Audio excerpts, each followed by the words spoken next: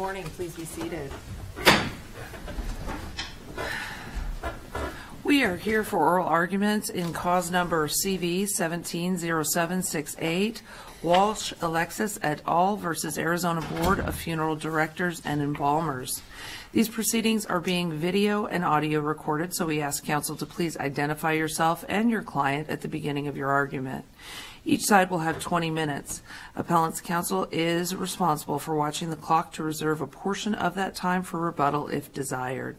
Also, we have read the briefs, we have conferenced the case, so you can assume that we know what you're talking about, and at this point, I'd say, counsel, please proceed.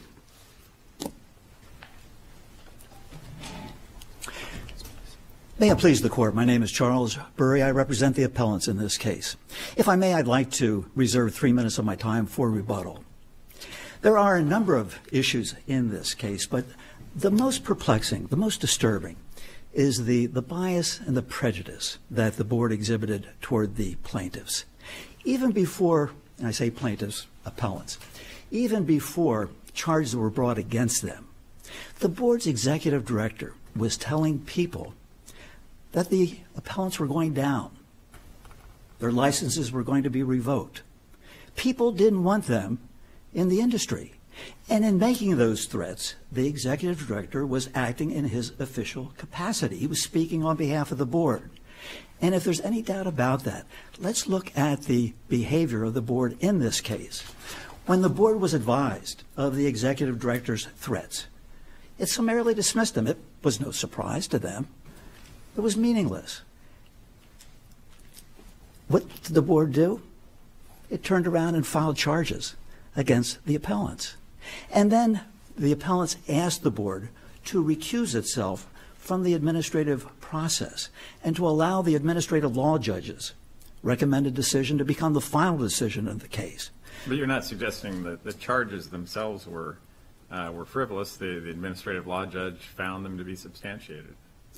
In part, and we do contest a number of those in our briefs, but the fact of the matter is, why were the charges brought against the appellants in the first place?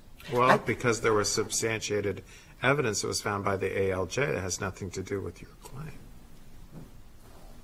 I mean, the executive director may have made some comments, but the board is the one who found there was enough to refer to the ALJ, and the ALJ substantiated the claims. So that's why they were brought. Okay, so let's assume there's a legitimate basis to bring the complaint.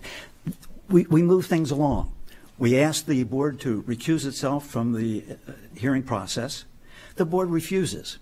Rather than allow for the perception of complete fairness in light of the executive director's threats, the board wanted to control the outcome of the case. And ultimately, it exercised that authority to do exactly what the executive director threatened. When the administrative law judge came back with her recommendation to suspend the appellant's licenses for a brief period of time and then place them on probation, the board rejected that notion and did exactly what the executive director said would happen. It revoked the appellant's licenses. I submit that the unfairness inherent in these circumstances was intolerably high. I mean, look at the facts. The outcome of this case was a fait accompli from the very beginning. Could we talk about the actual charges for a minute? Sure. What is there in the record that would indicate that the appellants were on notice that stacking was a violation of their license? At the time it occurred, they were not on notice. It only came to their attention after the board, and I think it was prior to the filing of the complaint, took the position that stacking was not to be done in Arizona. But back in the summer of 2015, the board had not taken a position on the issue. Are there any regulations that would indicate stacking is inappropriate? Not expressly, no. None whatsoever. Are there any regulations that specifically adopt some type of trade standard or something like that that would indicate that stacking was inappropriate? None whatsoever. But the experts that testified on your client's behalf seem to all suggest that stacking is not something that they would do, and that it is a professional standard. I would disagree with you, Your Honor. The board's witnesses, and there were 4, did testify that, in their opinions, stacking was contrary to prevailing practices. But it's kind of interesting. They left it at that. They never said it was contrary to prevailing practices in Arizona in the summer of 2015. And the reason why, they didn't have the background or experience to render that opinion. If you look at Mr. Starks, one of the board's expert witnesses, he never practiced in Arizona. He had been licensed elsewhere, and he had practiced for a long time, but he was not familiar with standards and practices. So is there a different standard in Arizona on that issue? Well, we don't know. What was the best evidence presented on your client's behalf that it was not a standard? Well, you had 10 witnesses who testified that stacking was common and was acceptable in Arizona during this period of time. They didn't do it. I beg your pardon? I thought the witnesses said they didn't do it. Like, oh yeah, people maybe do it, but I wouldn't do it. Some did. Some did. Some were straightforward and said, hey, listen, it happens. It's been done for a long time. We do it. Others said, listen, it happens. It's been done for a long time. We don't think it's right, and we don't do it. Anyone said that we're currently doing it? This is something that is currently being done, and in my view, it meets professional standards. I do. If I recall correctly, I think Sandy Greenlee testified to that effect. Did any of your expert witnesses say that they currently engaged in stacking in their business? Again, I believe Mrs. Greenlee gave that testimony. Okay. But would that be a judgment call by the fact finder to if there's 1 or 2 people who say that this meets the standard, but 10 people say no, it doesn't? Would we substitute our judgment for the ALJ and the board? Well, the question is, was there substantial evidence that stacking was contrary to prevailing practices in the funeral industry in Arizona in the summer of 2015? None of the board's witnesses gave that testimony. Why would it be different in Arizona than nationally, stacking? Why would that be why would that be unique to Arizona? Your Honor, I could only offer surmise. I don't know. You know, every state is different. We have different laws, different practices, different sensitivities. So I don't know the answer to that. But are you saying we should ignore testimony from from experts who aren't in Arizona on that issue? Is there, absent some indication that there's something unique about Arizona with regard to stacking? Your Honor, if there was a national standard, it was incumbent upon the board to have the witnesses testify to that effect. I mean, the burden of proof was on them to demonstrate what the prevailing practice was in Arizona in the summer of 2015, and they absolutely failed in that regard. On the other hand... Only because they didn't say in Arizona, they just said this is the standard, but they didn't say in Arizona? Yeah, I think that's absolutely correct. They would have us assume that the national standard or whatever standard they're familiar with is what's acceptable in Arizona. And, you know, that's a leap of logic. There's got to be evidence to that effect. I'd like to get back, if I may, to the denial of fairness, because I think... Oh, let's stick with this for a minute, because I really want to press this for a minute. Was there anything in the evidence beyond just stacking? I mean, was there any evidence that any of these boxes broke or anything, or there were... None whatsoever. Fluid stripping or anything like that? How about bending, anything like that? Oh, I think there was testimony that Mrs. Moreno saw some containers in the back of a transit vehicle, and I think she opined that they may have started to bend on the corners or something like that. It wasn't terribly specific, but I do recall something to that effect. But did anything untoward ever happen as a result of stacking? There was no evidence to that effect. In fact, the evidence was just to the contrary, that nothing untoward ever occurred. And I think you can look at the testimony of Ms. Welsh Alexis and Mr. Warner to that effect.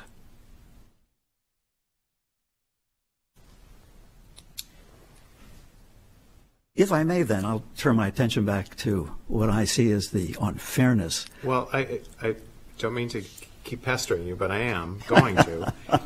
Let's assume for the sake of argument that we find that the stacking was not adequately proven, does that mean that we have to remand, or do you believe that there has to be a reversal on other allegations that were made in order for there to be a remand? Your Honor, I think the board's decision and order is rife with problems. But what about if we find that there was a violation of the refrigeration requirement, would that be enough to affirm the board's decision? I think not, Your Honor, because it just wasn't on that basis that the board chose to revoke the appellant's licenses. Also included was the stacking issue, Transport, things of that sort. We have to remand if we find that there was a basis for a violation of the refrigeration directive, but not.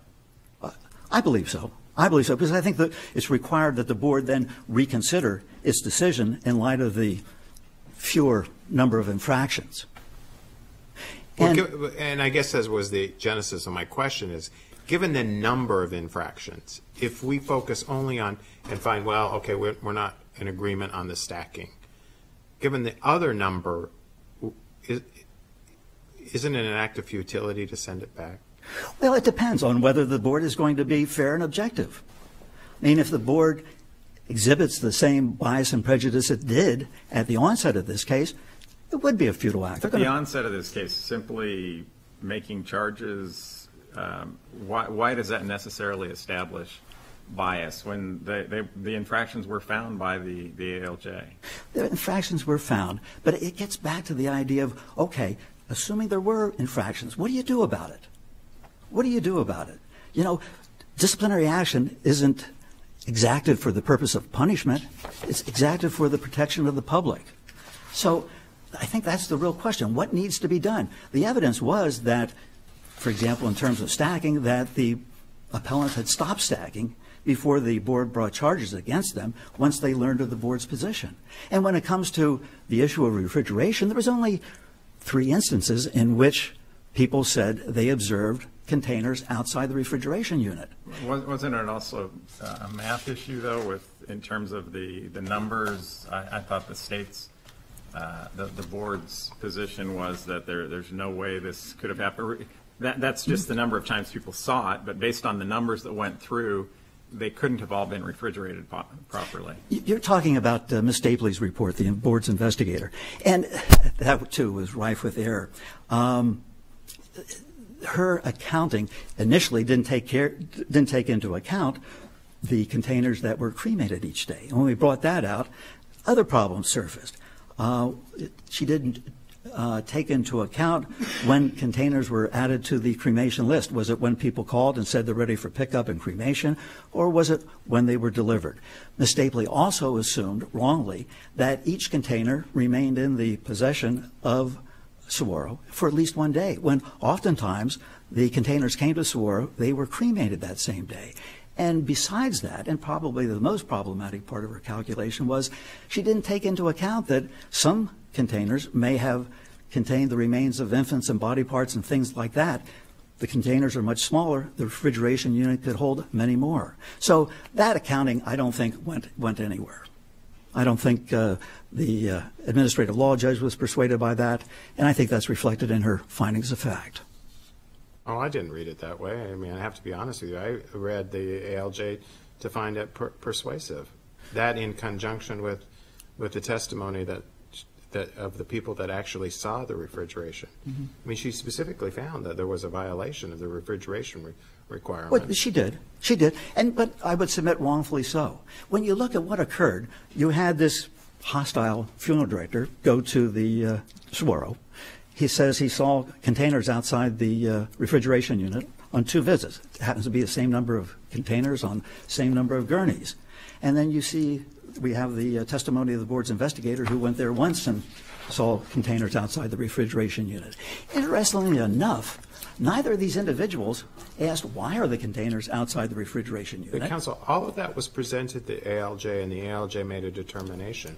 And you're not asking us to substitute our judgment for the ALJ, who actually heard the evidence and made a finding. I'm asking you to find that there was no substantial evidence that these observations justify the finding that containers were not kept in refrigeration.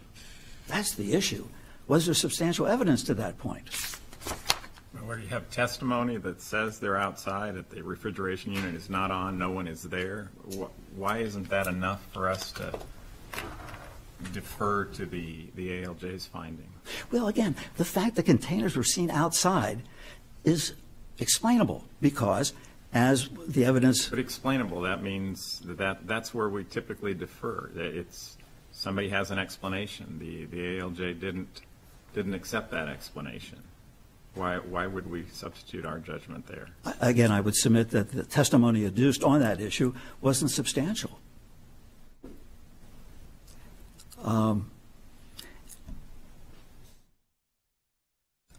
Would this be a good time to talk about a couple other issues? You can talk about whatever you want. I only have a couple more minutes left before I reserve. I wanted to talk about the board's finding that the appellants violated the Department of Health Services rule, former Rule 9-19-301, or excuse me, 302. That was a rule that the board read as requiring a disposition transit permit to identify the place where cremation would take place. The permits at issue some did not identify Saguaro as the place where cremation would occur, and accordingly, the board found that the appellants had violated that rule. But if we go back and look at the rule doesn't say what the board said it said. The rule only required disposition transit permits to identify the means of disposition. In this case, it would be cremation. Didn't require the disposition transit permit to identify where the cremation would occur. So there was no violation of that rule. Is there not a problem with stating inaccurately on avowing something happened here when it didn't happen here, or misidentifying the location? There was no avowal made by Saguaro or the appellants. There's a signature on a form that states something that's inaccurate, right? Well, the permits themselves are completed by the funeral home that transmits the containers to Saguaro for cremation. But the rule doesn't require the transit permit to state where cremation is going to take place. So if the rule doesn't require that, how can you conclude that the appellants violated the rule? It just doesn't make sense. It doesn't make sense whatsoever. I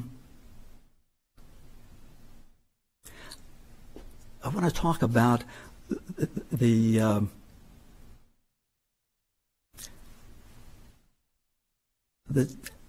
actions that were taken against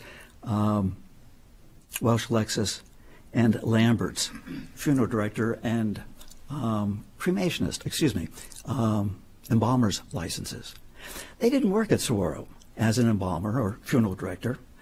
Saguaro is a crematory. It doesn't do funeral directing. It doesn't do embalming. It only does cremationists.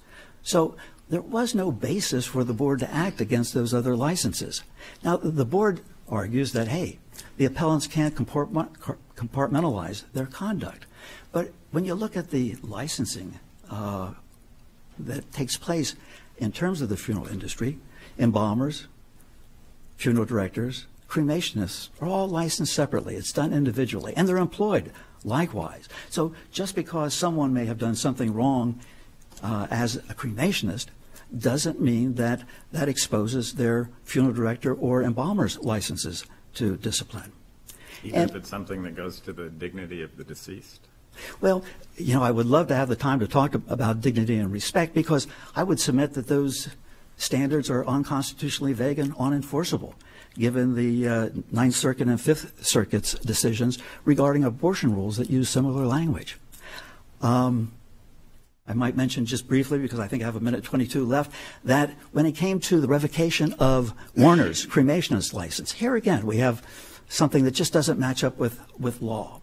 His license had lapsed months earlier, and as a matter of law, it no longer existed. But yet the board decided, hey, we can't suspend it, so we'll revoke it. Well, unless you have explicit statutory authority to act against a lapsed license, you can't do it. Some agencies have that authority. You would suggest anybody that was undergoing investigation by a disciplinary board to simply delay the proceeding until their license expired? I wouldn't suggest it, but it happens. And if the person should reapply later on, certainly those circumstances could be brought up in terms of whether the individual should be relicensed. You bring them up if you haven't gone through the process already. If you wait, say if you just wait 3 or 4 years, there's no more, the evidence is no longer available. That seems like an odd remedy. You don't know that to be the case. I mean, it could well be present. I'd like to reserve a few seconds, so thank you very much. Thank you. Counsel.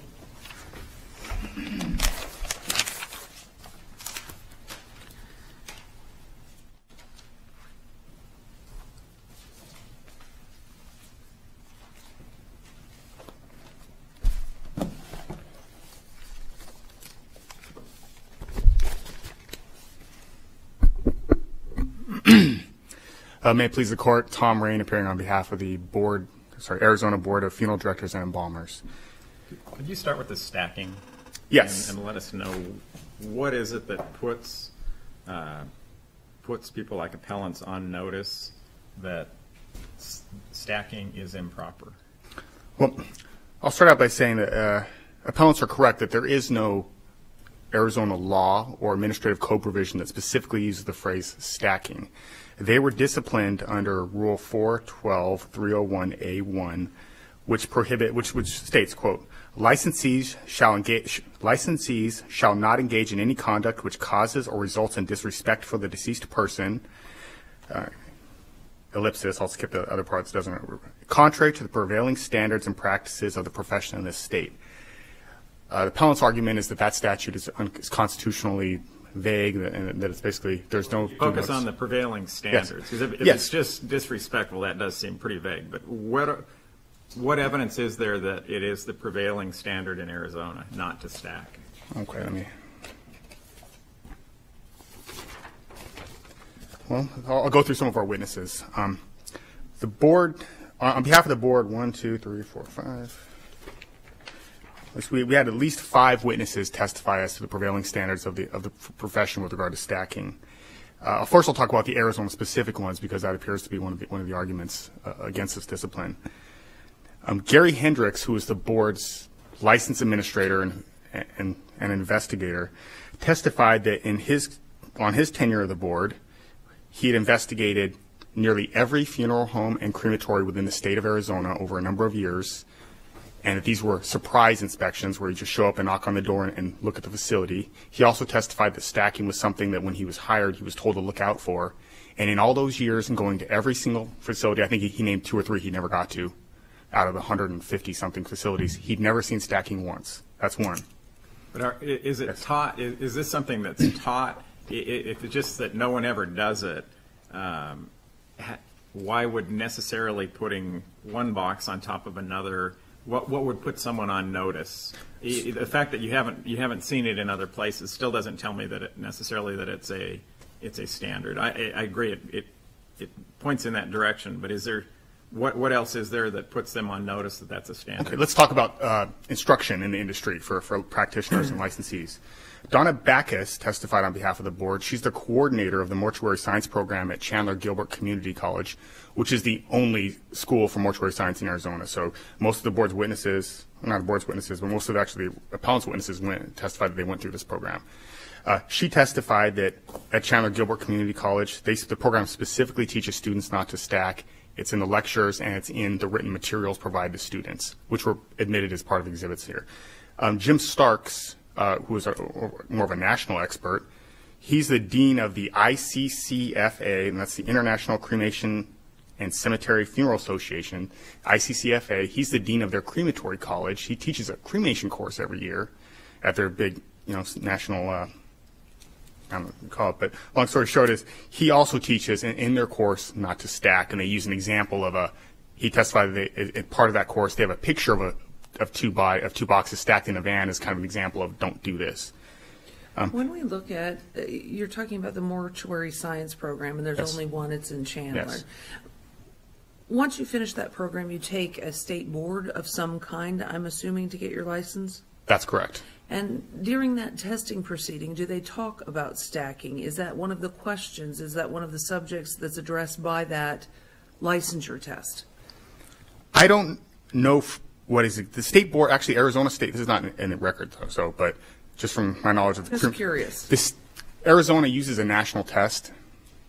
You can either take the national funeral science exam or national funeral examination, or you take the Arizona State equivalent.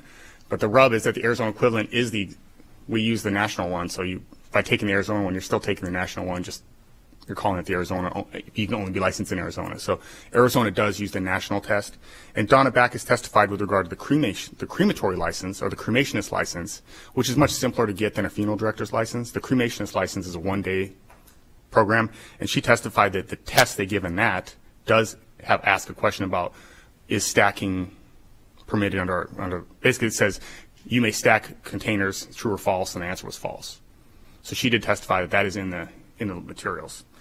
Caressa Hughes testified on behalf of the board. She was, with regard to the stacking issue, she's the managing director of SCI, which is the largest funeral company in the world. SCI has 34 funeral homes, 11 cemeteries, and 9 crematories in the state of Arizona. She testified that SCI does not permit stacking at any of its facilities in Arizona or otherwise.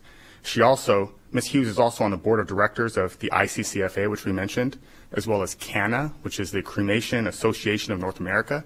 These are national organizations, for funeral directors and cremationists, and she's on the board of directors of those companies or of those organizations. And she testified that she had received their permission from the general counsel and the board to testify on behalf of those organizations that they find stacking to be offensive and not consistent with professional standards. So there was sufficient evidence to establish that stacking was against prevailing standards. Even some of the appellant's witnesses themselves testified that they found stacking to be offensive and something they would never do. And so there was some, but appellants did present some evidence that a few people did find stacking not offensive, but the ALJ was in the best position to resolve conflicting expert opinions. Like in a Phelps v. Industrial Commission, the Court of Appeals was clear that the ALJ has the prerogative to resolve those disputes. Additionally, in this case, we had another layer of review because in terms of what's the better practice, but it seems to me you have to be on notice that this violates an industry standard. And if it's someone who's just saying, well, I wouldn't do it, I've seen other people who do it, I personally wouldn't do it. Is that enough to say that it's the industry standard? if that was all there was, that probably wouldn't be enough. But here we have the major industry trade groups. We have the only college that teaches it. We have the largest company that operates in Arizona saying there's no stacking. We have the board's investigators saying they've never seen it. All of this evidence does reach a level where it's undeniable that is the prevailing standard. And the notice issue, it kind of runs back into the constitutional law argument. If it's so clear cut, why isn't there just a rule that says that? I don't know. I mean, that would be nice in a lot of situations, but even And it would give everybody notice, and there would be no dispute, and you wouldn't have to call all these experts to testify about industry standards because there's just a rule. Well, that would be great, and maybe that would be a future, endeavor for the funeral board. But the rules, as they stand, they are what they are. And interestingly, in Golub versus Arizona Medical Board, that's in our brief. This is another case where someone challenged a statute as being unconstitutionally vague, which prohibited any conduct or practice that is or might be harmful to the public, to the health of the patient or the public. The court found that was not vague and that there was appropriate notice. And it said something to the effect of, the legislature need not define statutory terms with linguistic precision, nor need it describe every possible boundary of the statute's application. Harmful to the public seems a little clearer than dignity of the deceased. Well, let me give you another example. Etheridge versus Arizona State Board of Nursing. The Court of Appeals found this statute not vague. Failure to maintain minimum standards of acceptable and prevailing nursing practice. That reads just like the second half of the disrespect rule. You shall not engage in conduct that constitutes disrespect for the deceased. contrary to the prevailing practices and standards in the state. So according to Etheridge, you could just, the board could probably have had a rule that said you shall not engage in conduct that is contrary to the prevailing standards in the state. And that, But under Etheridge, that would have been I thought it upheld. was a harm-related. See, to me, it seems like a different. If you're relating a professional standard to harm, then clearly practices that could result in harm are easy to prove, and you don't necessarily have to anticipate all types of harm. Correct. But here we're talking about dignity, and that's why I asked the question to counsel. Was there any indication that the stacking that was engaged in this case caused any harm? Well, in this case, we have, I mean, it's a unique situation. This is much different than the medical field because here everybody's already dead, so you're not going to harm a deceased person. But but what appellants seem to be arguing is that as long as it's behind closed doors and no one sees it, I guess no one could be harmed. But there, as Jim Starks testified, the death care industry is built upon respect. That's the training they get. That's part of what they do. Just because no bodies happen to have fallen out of these things or were smashed in this instance doesn't mean that. Why people shouldn't stack is because that leads to that potential. So there was some testimony. Starks in particular testified that there could be damage to the body below. But also in stacking, while stacking in transport, there could be all, these things can slide around, and certainly the body could be damaged. There's also testimony that these containers do leak sometimes. But the critical thing was the disrespect. There was several practitioners testified that they find it extremely offensive. Why isn't it? Seems to me that that's more critical. That should, I find that more persuasive than just the general notion of it's disrespectful to be stacked on top of someone else. Seems to me more compelling that there's a possibility that the box is going to leak, or that if it's stacked, there would be a problem that way, as opposed to simply it's disrespectful to be underneath someone. That doesn't seem to be very disrespectful. We see in cemeteries all the time where there's stacked graves just being on top or below someone. That may be the case, but I don't think you'll find graves where they're stacking strangers on top of one another. And the testimony, even the appellants that were In a military installation, you have rows. Go out here to the Phoenix Cemetery, and you have rows of. These aren't families; they're just rows of people that have been. I would have to look at that, but I would expect, and there was testimony about this, that the practitioners that testified on behalf of the board do not consider it stacking if you're putting people on racks. There was testimony with regard to appellant Frank Lambert putting up to 8 cardboard boxes of humans, stacking 3 high in the back of his van. Other experts said that's a no-no from the appellants or from the board. That goes more to the potential for the box could break or something, as opposed to just the notion of it's the dignity of being underneath someone. Isn't that your better argument? That may be the better argument. That's clear. Certainly, and you haven't heard appellants say much about that. I mean, it's pretty hard to argue with smashing someone underneath someone or fluids dripping. But there was substantial evidence. This was a 3-day hearing. The ALJ heard substantial evidence on the disrespect issue and found that the board's experts did establish that was a standard of care. And even in the manuals. You have to admit that disrespect seems pretty nebulous. I mean, how disrespectful to whom? I mean, you could probably line up people in the public, and half would say, no, it's not a problem. The other half would say, oh, yeah, I'm offended by it. And there'd be some that say, I don't even think cremation is respectful. That's all correct. But that sort of touches on the case I'd love to talk about a little bit that the appellants cited in their reply brief, that the 2 abortion cases, in particular the 9th Circuit Tucson Women's Clinic versus Eden, because I think that gets at what you're saying in that one could say, hey, disrespect is such a vague term. You and I may disagree on that. And in the Eden case, this is where they struck down an abortion statute for facilities requiring them to ensure that the patient is afforded of the following rights: to be treated with consideration, respect, and full recognition of the patient's dignity and individuality. So that's a similar statute that I think that there the court said that statute was struck down because, in particular, the Court of Appeals said that, or sorry, the 9th Circuit Court of Appeals said that it subjected physicians to discipline based upon not on their own objective conduct, but on the subjective opinion of others, and that was concerning. And if this statute in particular, if Rule 4.12.301 only said you shall not engage in conduct that's disrespectful, period, I think you would have the it would be the same sort of case there, because again, it's up to someone's subjective viewpoint. Here, it says you shall not engage in conduct that's disrespectful to the deceased, contrary to prevailing standards and practices of the profession in this state. That takes it out of the purely subjective realm to the objective realm, so that if a family member comes and complains to the board about a practitioner and says, that was really offensive the way they handled my funeral, the board will only discipline if, not just due to the subjective feelings of the family member, but they look at the conduct of the licensee and say, did you fall below the professional standards? So it's not just someone's subjective viewpoint, it's does it comport with the professional standards. And there was plenty of testimony that in the funeral industry, treating people as individuals and as though they were still alive. There's testimony that you treat them as though they're still alive, you treat them with respect. And the conduct that the appellants were saying, such as one of the appellants experts testified that they thought it was appropriate to take one box off a shelf, put it onto a gurney, and then grab another one off because they didn't want to bring it all the way down and hurt their back, so they'll just use someone's loved one as a table, essentially.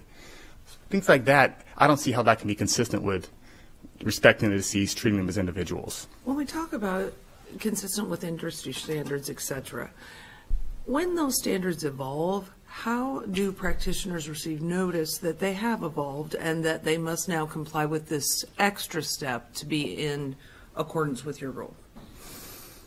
Well, as practitioners, and the case law cited in our brief also mentions this, practitioners are expected to be up to speed on the current trends within their industry. The board did, or the ALJ did find that perhaps in the remote past, 10 to 15 years ago, maybe stacking was okay, but it wasn't stacking. It was not okay currently. Are there requirements of continuing education? Well, I was going to mention that they have continuing education just like attorneys do, and so they have, I think 12 hours a year they have to do. So I don't think that. And is this part of the curriculum? Is stacking part of the curriculum on the continuing education? If it was, my understanding, they have, just like attorneys, I mean, you have a book of 100 courses you could take. But it is in the ICCFA's crematory, their cremation college, that's within the dean of that college testified it's in their curriculum. It was formerly MCC, now it's Chandler Gilbert. They testified that's in their curriculum. The actual companies that make the retorts, those are the ovens, it's in their written manuals not to stack, either in transport or in the facility. So this is written down in a lot of places. It's in official curriculums. The national organizations find it offensive. There's substantial evidence that stacking is contrary to prevailing standards. There's something. If you don't have any current questions, I wanted to address the bias and prejudice issue. Before you do that, can you address the refrigeration issue? Yes. Just the testimony came from a calculation done by this many bodies. Did you find that to be flawed? I mean, you were there, or you've read the transcripts. I didn't see that the ALJ thought that it was not reputable or not accurate. Give me a moment, Your Honor.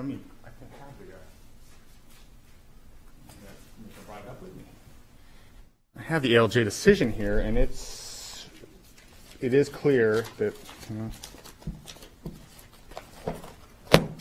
Aha. You put me on the spot here, but I'm going to find that because the ALJ did specifically address that. Freezing. Yeah. I believe it's the first finding of fact.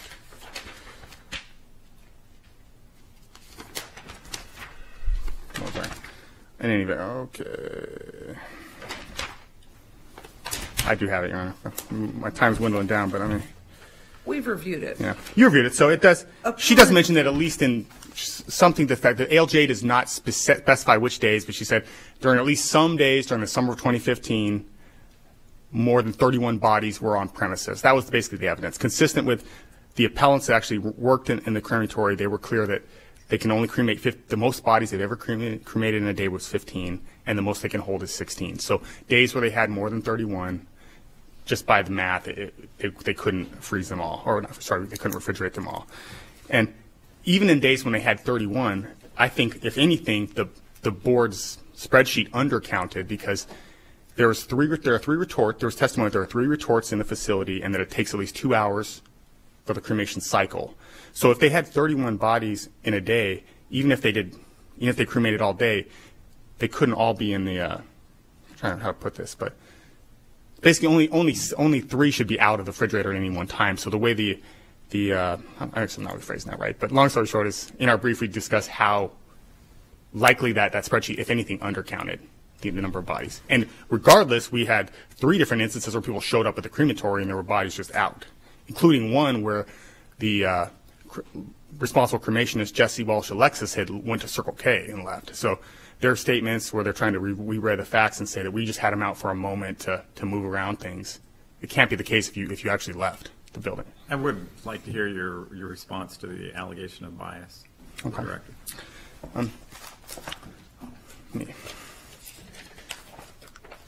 So, as the court's aware, absent a showing of actual bias or prejudice, the board is presumed to be fair. And all of the allegations here with regard to bias and prejudice concern statements made by the executive director. But the evidence was undisputed that the executive director did not initiate the complaints. The complaints were initiated by funeral directors in the community, and the evidence was also undisputed that the executive director did not supervise the investigation and did not participate in the strategy of the investigation, and did not conduct the final administrative decision. And appellants cite the Horn versus Polk case, which I think is completely an opposite, because in the Horn versus Polk case, you have a Pike County attorney finding a violation, not just finding probable cause, but finding a violation and issuing essentially a citation to Tom Horn, then participating materially in strategy for the case. Then the ALJ decides, and then the Pike County attorney then overturns the ALJ's decision back to her original decision. And there the court said you can't have the same person making the charging decision, participating in the strategy, and then doing a final administrative decision. Same person influenced the people who are doing it, is that? So it just completely takes it out of it if it's... Yes. Here we have the board. We don't... If the executive director, sent the case to OA, that didn't happen, and then participate in strategy, and then overturn the ALJ decision, then we would have that situation. But here, they've made no connection between statements made by the executive director and actions of the board or the ALJ. And in fact, when asked about the executive director's influence over the board, James Woods, who is the owner of Saguaro Valley, he said, I don't know what Rudy's influence is. He's the executive director. I don't know what his influence over the board is. So even their own witness acknowledged that their statement about the board being biased and prejudiced was speculative. And that mere speculation should not be sufficient to overturn an ALJ decision. And if the board was so biased and prejudiced, if you notice, they referred it out to the ALJ, and the board adopted the ALJ's findings of facts and conclusions of law. It did go well beyond the ALJ's suggested punishment. They did. I'm out of time. I'd love to talk about that, but next time. Thank you. Thank you. Can you, if you know how, add 1 minute to the rebuttal time? That's about how long we gave you extra. Thank you very much. That's appreciated. Let me touch first upon Horn versus Polk. Look to that case for overarching principles regarding due process. The need to have a neutral adjudication, one that's fair in appearance and fair in reality. That's why that case is cited. There were some questions asked about the material produced by the board's investigators regarding refrigeration. She produced 2 charts. One was marked as a respondent's exhibit, one was marked as an appellant's exhibit. The respondent's exhibit, the board's exhibit showed a graph charting out containers received by Saguaro on a daily basis. The second chart, again prepared by the board's investigator but marked as appellant's exhibit, showed the number of cremations that were done each day.